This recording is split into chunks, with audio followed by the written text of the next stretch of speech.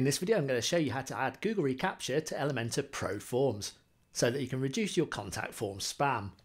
It's completely free to use, you need a Google account to use this feature. Link to Recaptcha is in the description below. This is the form we're going to add the Recaptcha to. What you want to do is go to google.com/Recaptcha and then you want to go to V3 admin console and you'll need a Google account to do this. Now all we're going to do is click on the plus symbol, create, and then you want to tick Recaptcha V3, copy your website URL. So I'm going to put that in the label so I know what it is. Just remove the HTTPS so it looks neat and tidy.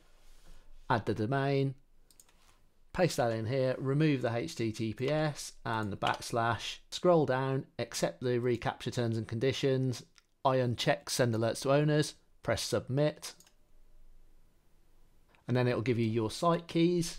To add our site key, we go to Elementor, Settings, Integrations, and then we are looking for the Recaptcha V3, which is here.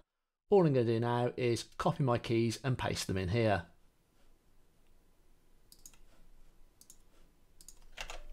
And then when you're done, scroll down to the bottom and press Save Changes.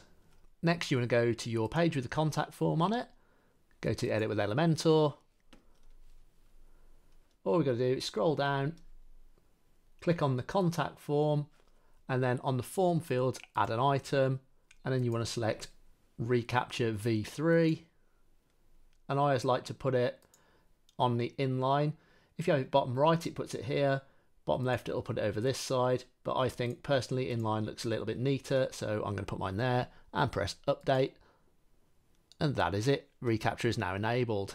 Let's preview the web page. So I scroll down, and now we can see Protected by Recaptcha is on our contact form. If you found this helpful, please leave a comment below, hit that like button and smash that subscribe. If you didn't like it, well, hit that dislike twice, and thanks for watching.